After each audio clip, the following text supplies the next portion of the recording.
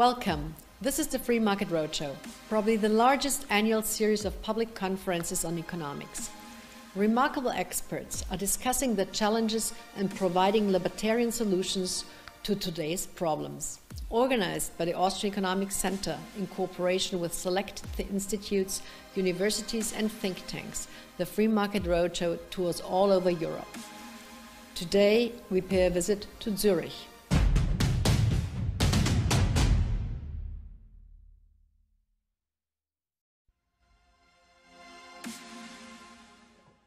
Good afternoon and welcome to Zurich. We all love Switzerland for its beautiful mountains, its wonderful lakes, its delicious chocolate, its tasty cheese and its precious watches. Swiss people love their freedom, their privacy, and we are proud to be an old democracy. My name is Isabelle from the Rising Tide Foundation. I would like to say a warm welcome to all of you to this Free Market Roadshow online event hosted here in Zurich. Zurich is also well known for its strong financial industry. The Swiss franc is one of the most stable currencies in the world. Nevertheless, we have to deal as well with global problems of monetary policy, lately also due to the corona crisis. The European Union is surrounding Switzerland like troubled waters. And for many Europeans, we remain like clear waters of true democracy and solidity. Unfortunately, the EU is shifting away from the principles of austerity, and we hope there is a way to preserve Switzerland from being carried away by this destructive flood. Before we start our great panel, may I introduce our keynote speaker, Professor Leszek Balcerowicz. Professor Balcerowicz is a renowned economist, professor at the Warsaw School of Economics, author of Economic Reforms in Post-Communist Poland. In the years of transition, he was Deputy Prime Minister and Minister of Finance in the first non-communist government of Poland.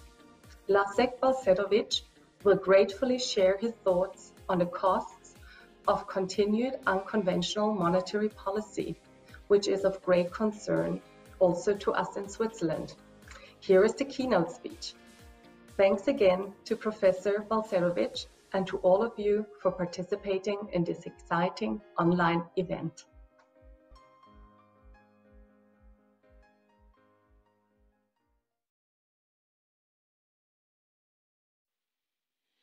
Ladies and gentlemen, let me start with a fundamental distinction between the supply side and the demand side of the economy. The supply side is composed by the suppliers, including the producers, and it totally determines the productive capacity of the economy in the longer run. Keynes has focused on the short run and has demonized the so-called sales law. But there is no doubt whatsoever that in the longer run, it is the supply side of the economy which determines not only the productive potential of the society, but also its purchasing power. And the supply side depends on a country's institutional system, including the property rights, extent of economic freedom, the rule of law, etc. Compare, for example, North and South Korea. No amount of monetary stimulation can erase or even mitigate the differences in the productive potential and the purchasing power of the two societies stemming from radical differences in their institutional system. It is therefore an aberration of the mainstream economics. It has largely neglected the supply side and has focused on the demand side policies. This has been true since at least the interwar period under the influence of Keynes. and it has become a fixation since the so-called great financial crisis of the 2007. And this brings me to the issue of the monetary policy of the Federal Reserve Board, followed by the central banks of other developed countries. This policy, called Unconventional Monetary Policy, UMP, consisted first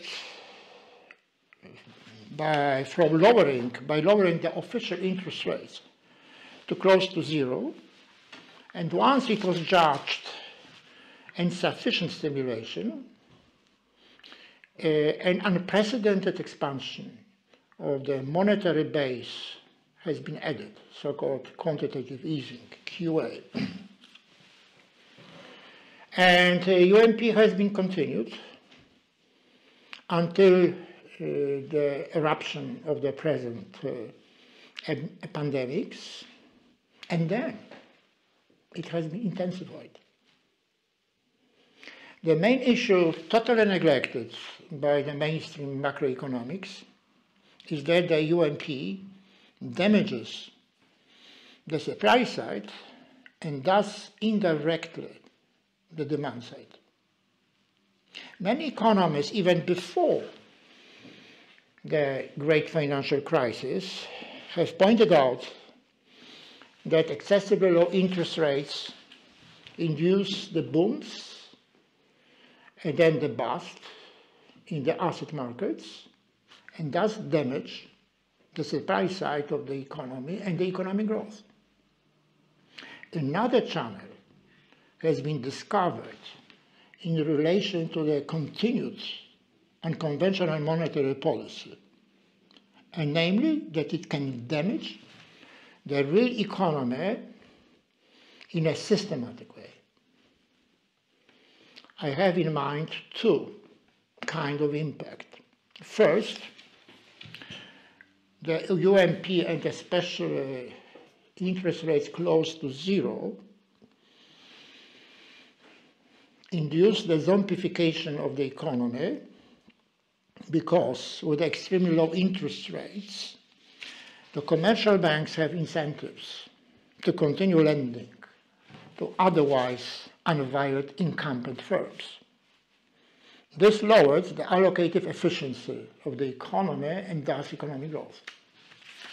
Second, by providing an extremely cheap money to the governments,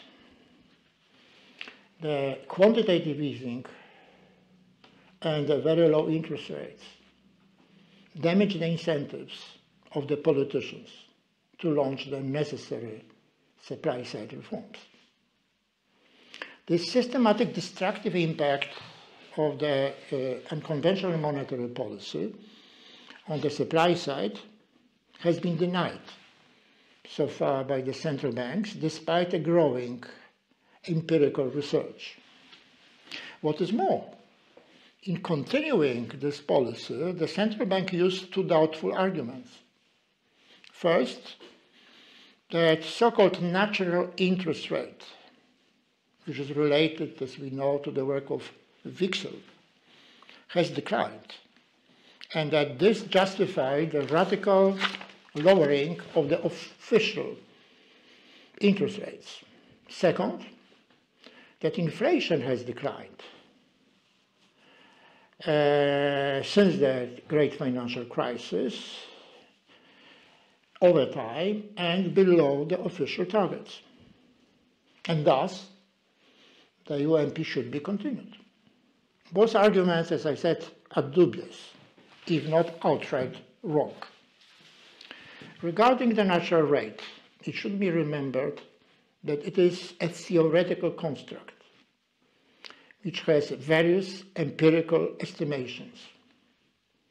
And the wrong estimations can lead to costly policy mistakes, as it was the case, for example, with the so-called output gap, another theoretical construct which had wrong empirical assessment.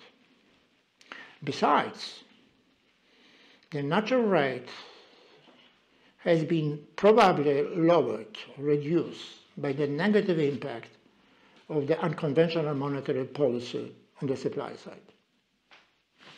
With respect to inflation, one should remember that the central banks target the consumer price inflation, the CPI, and largely neglect the inflation of the financial assets, which resulted and is resulting from their own policies and especially the quantitative easing. And the inflation of financial assets contributes to the growing income inequalities and increases the risk of the next financial crisis. Regarding the CPI, it is true that it has been lower since the inception of great financial crisis and lower than the inflation targets of the central banks.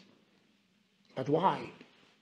Here we come to the issue which has been strangely neglected by the macroeconomic establishment, that of money supply. Remember that over 90% of the money supply is created by the commercial banks when they grant credits. And this dominating part of the money supply has been growing slower than before the great financial crisis, despite the eruption of the monetary base. This phenomenon has been neglected by the monetary establishment, although I think it largely explains the low CPI so far. I don't have time here to dwell on the reasons for the strange behavior of the money supply. Let me only say that it can be to some extent linked to the side effects of unconventional monetary policy and other policies pursued since 2007. And this is another way how unconventional monetary policy has created the situations which then has been used by the central banks to justify the continuation of this policy. Isn't it a vicious circle? Summing up, the macroeconomic establishment has been conducted or justifying a very dangerous policy. It is up to other people to point out to its fallacies and to propose the alternatives. Thank you very much.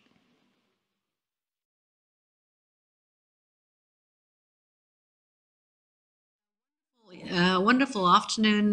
This is Barbara Kolm speaking. We are running the next Free Market Roadshow from Vienna, actually from Zürich, as you know. And our today's topic is the costs of continued unconventional monetary policy, which was discussed by Leszek Balcerowicz. I have three prestigious and well-known guests from the industry. Let me introduce Dr. Zundritsch. He holds a master and a PhD in law from the University of Vienna. He is an independent financial advisor based in Switzerland and specializes in capital markets, wealth management, and succession planning with venture capital. Before founding his company, he worked in international finance corporations and a number of global banks. Zundritsch is also a long-standing board member both of the Austrian Economic Center and the Hayek Institute. And it's not a secret if I tell you that he's also the nephew of Dr. Hayek. Without further ado, Richard, the floor is yours. Thank you very much, Dr. Kolm. Welcome to Switzerland. I'm speaking to you, of course, in the home office in Zug, also known as the Crypto Valley of Switzerland, with lots of places issuing cryptocurrencies and other cryptos. I'd like to go to one of Hayek's hobbies as well, inflation, monetary policy, as mentioned in the keynote, and probably something that Hayek had not imagined the unconventional monetary policy, as well as quantitative easing or purchases of assets by central banks. When I was studying economics, some say something like negative interest rates was unthinkable. There was a point where you couldn't go any further down, and now we had negative interest rates on most government bonds for a very long time, and even after the interest rate on the German Bund has risen from negative 0.75% to only negative 0.2% as it is today, we are still, as investors, paying the German government when we lend them money. Again, they are borrowing money from the public and are getting paid for it. So what are the consequences? It's not the government doing this, it's the central banks doing this, and they are flooding the market. On the other hand, they are depressing interest rates. What does that mean for your average investor or the average person just trying to plan for his pension? It means they are getting nothing or negative interest on their savings accounts. Well, if you add in inflation, and the inflation target of the central banks is 2%, which we are likely to achieve this year, if not surpass, that means somebody who leaves his money on a savings account will lose 2% a year. Their money will get less and less. What is the consequence of that? People go out and look for other instruments to invest in, riskier investments, stocks, bonds, with lesser ratings. They put their money into cryptocurrencies,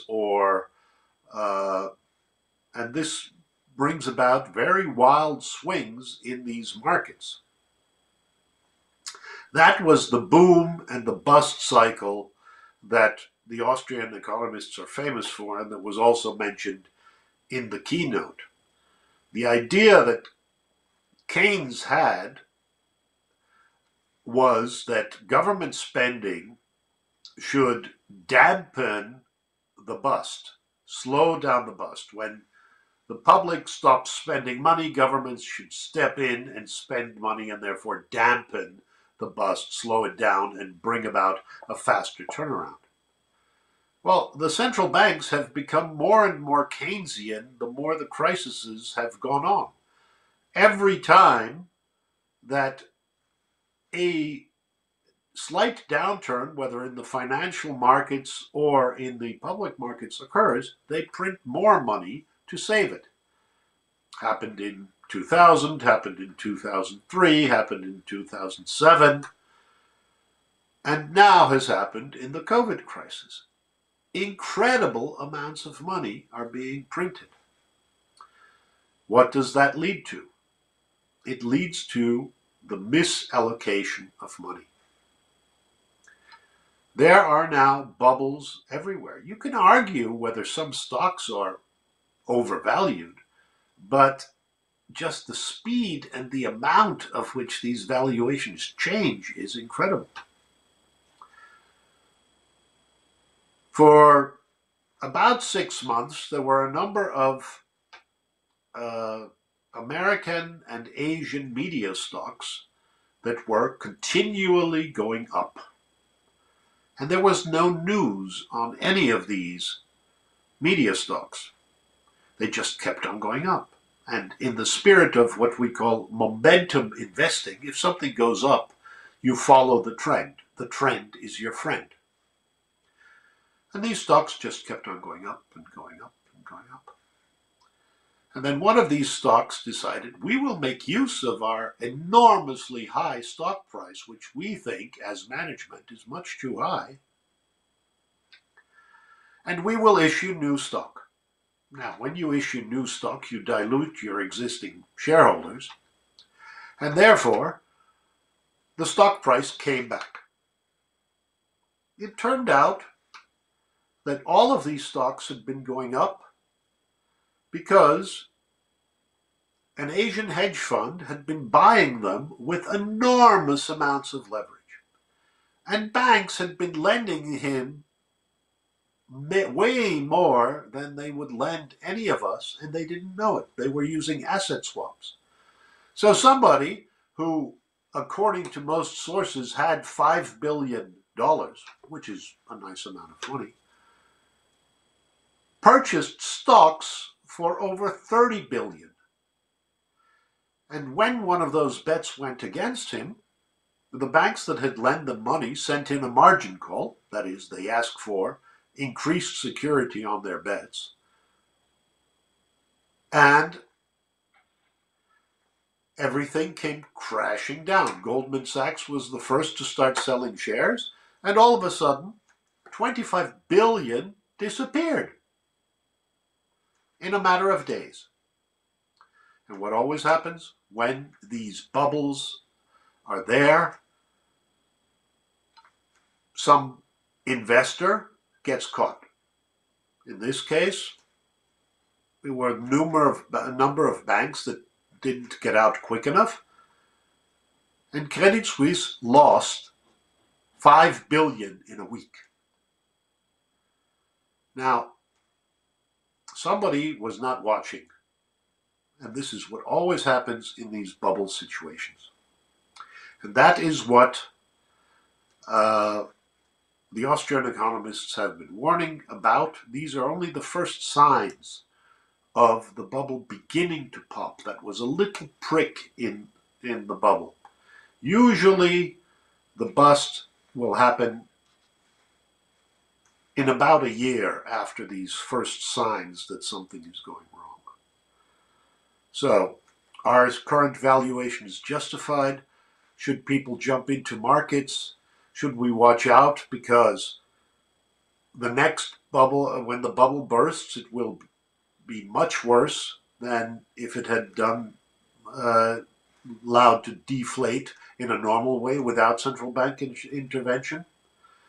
We will see. And that's so much for my opening statement. Thank you very much. Thank you very much, Richard. It's been a pleasure to hear you and to hear your comments on the asset bubbles and also a little bit on the zombification. It's now His Serene Highness Prince Michael von und zu Liechtenstein's turn. Let me briefly introduce him. He studied commerce at the Vienna University of Economics and Business, and he consolidated his studies by assignments for the banking and industrial sectors in Belgium, Canada, and the US. From 1978 to 1987, he worked for Nestlé in the fields of controlling, management, marketing, and various markets in Europe and Africa. In 1987, he took over the management of Industrie- und Finanzkontor in Vaduz, Liechtenstein, an international advisory and fiduciary trust company, where he now holds the position of president. But most importantly, he's also founder and chairman of Geopolitical Intelligence Service, as well as president of the think tank European Center of Austrian Economics Foundation, based in Vaduz, Liechtenstein. Your Highness, over to you. Can you hear me? Barbara, can I be heard?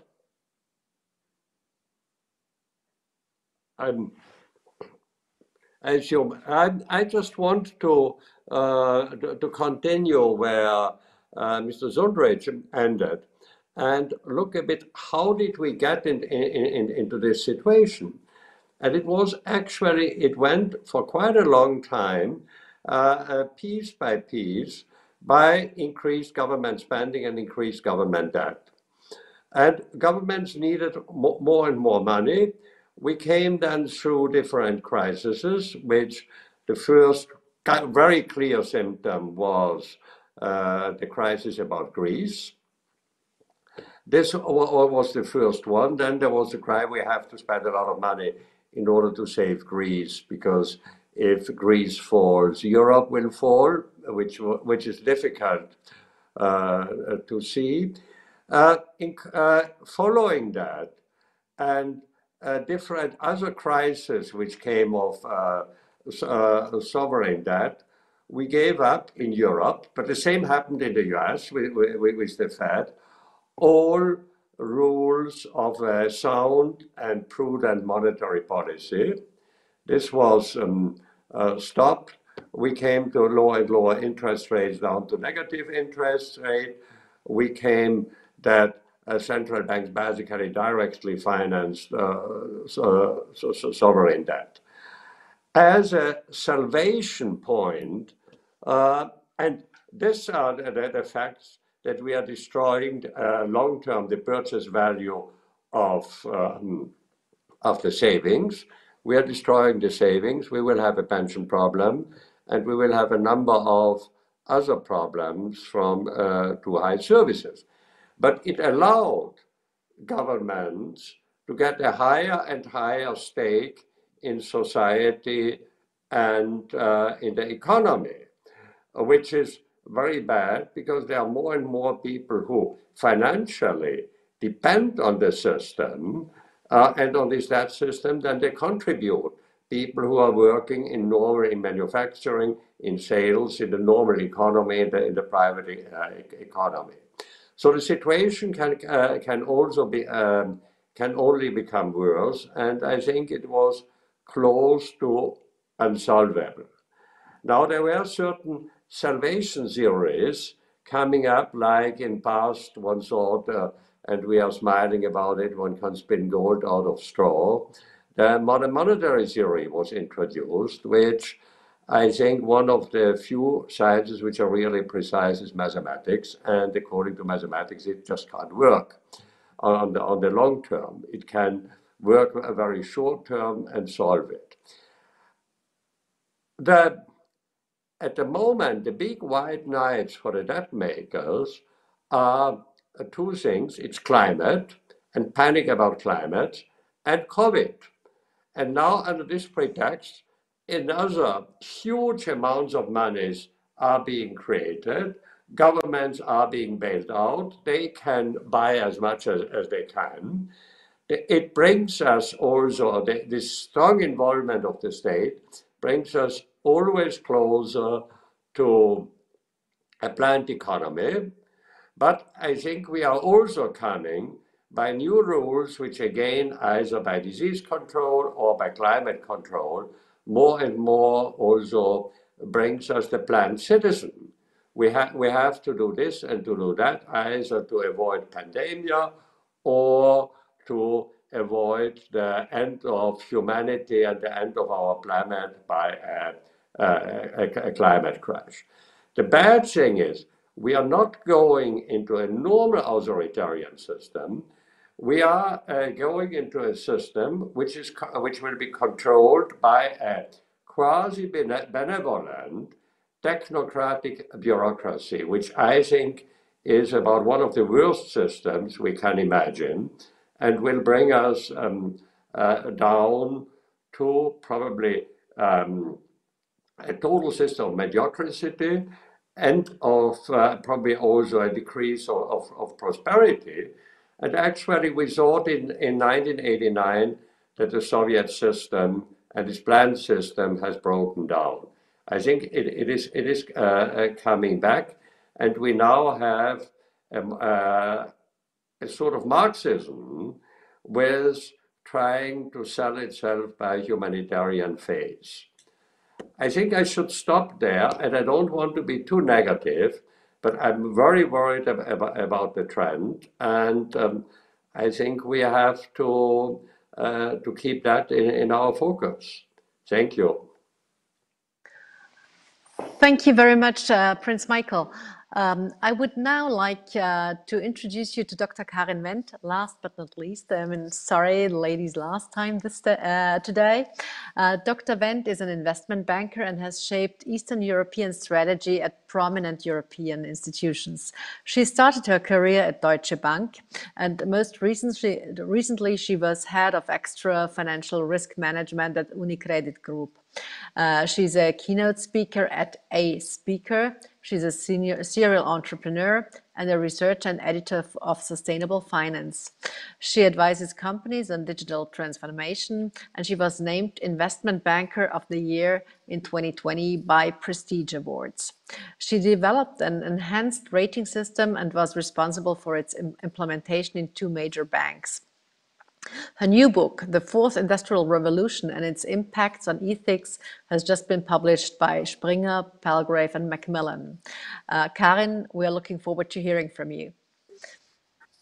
Yeah, I think a lot has already been said. So we are in an age of disruption. We see financial disruption, central banks flooding the markets with money. We see an interest rate converging to zero, so it has lost entirely its steering function to distinguish between good and bad investments. And the flooding also has led to financialization, so only 10% of the money which is available goes to the physical products, and 90% go to swaps, collars, securitization vehicles. So whether that's a sound or good balance, that's anybody's guess.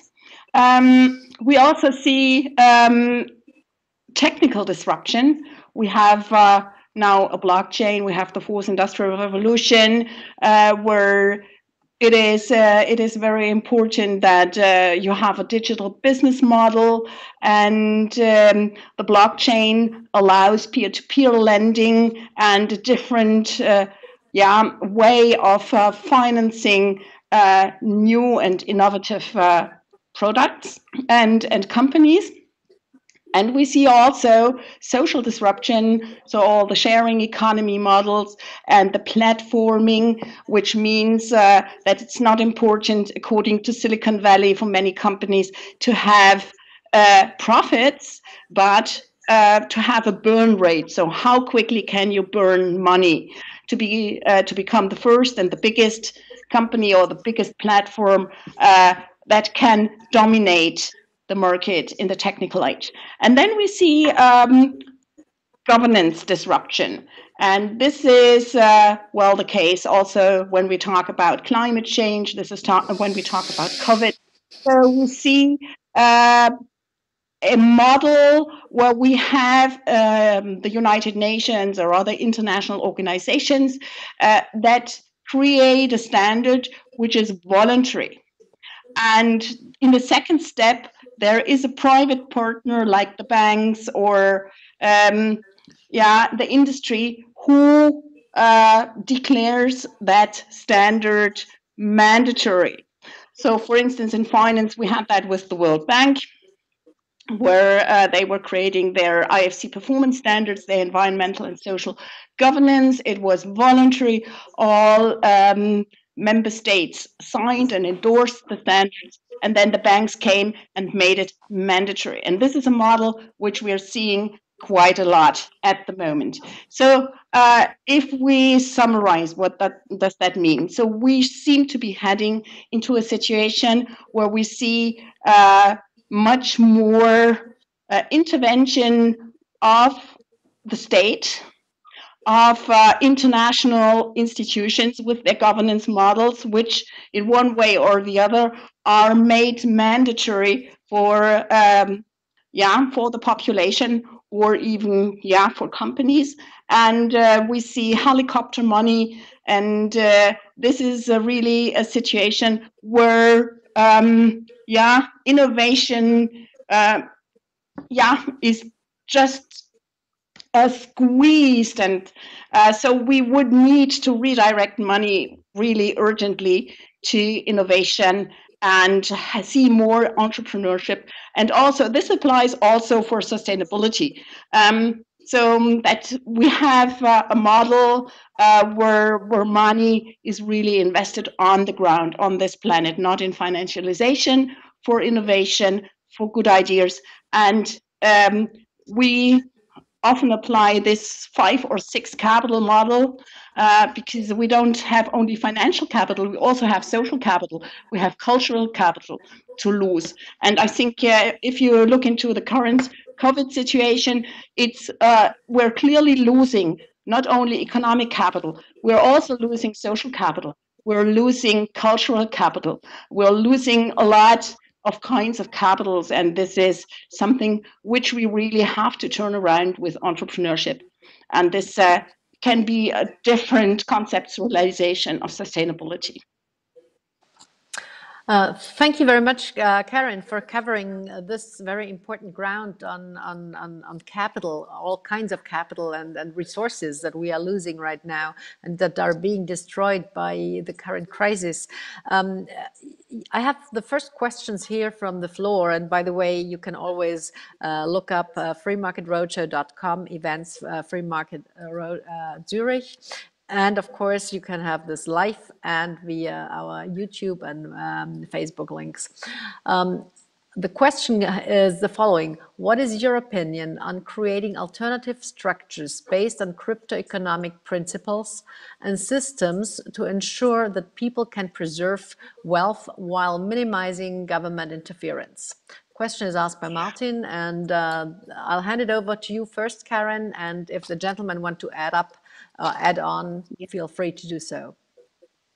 So let me start like this. Competition is always good. So if we have no alternative, if we're just at the mercy of the central banks, that might not be a good idea. So central bank money is fine as long as we do have an alternative. And crypto finance or cryptocurrencies could be an alternative, and they cannot be steered by the government. So that might be an opportunity to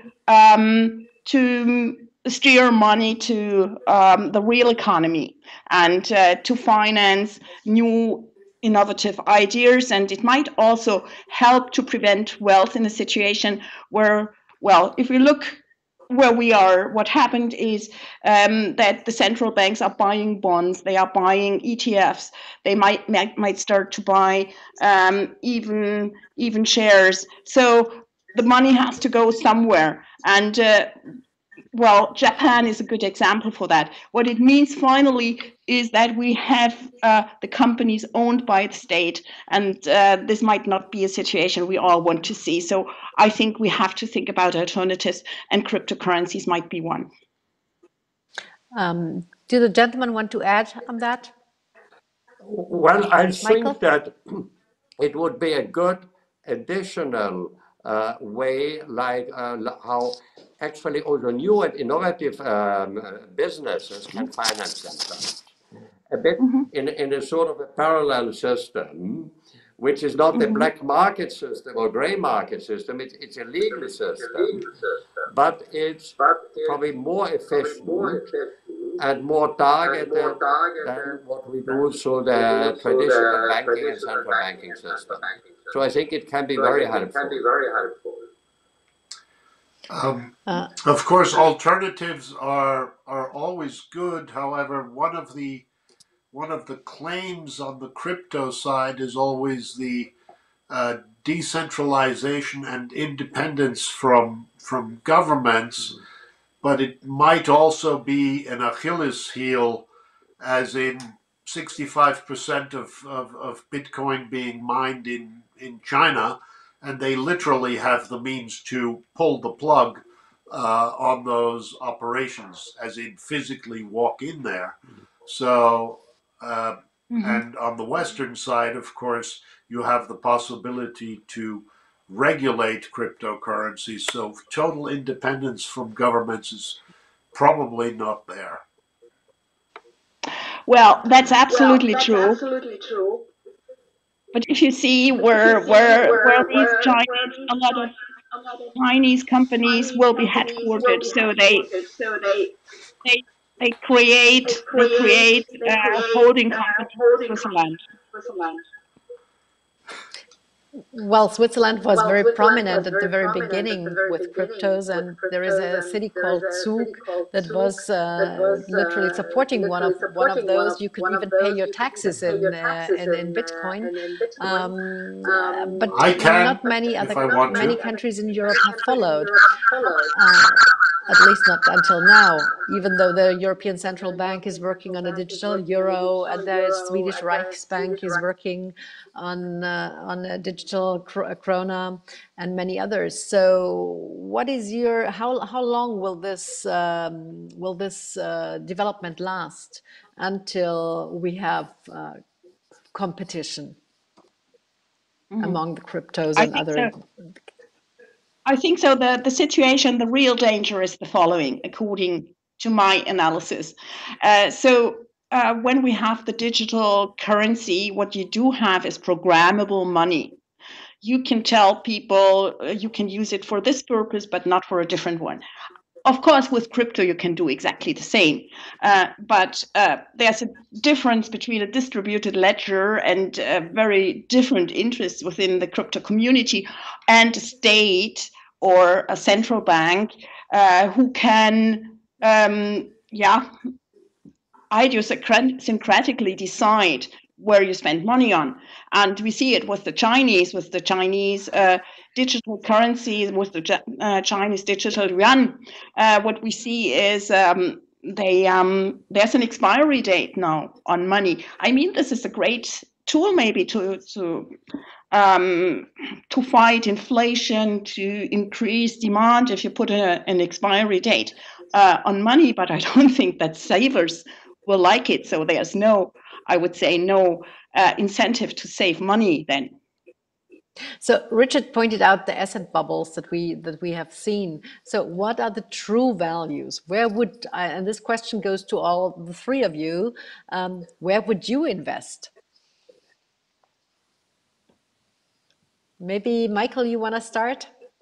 Well, I think I really like to actually I quite like to invest in operational businesses which I'm running myself, or I know very well what it goes.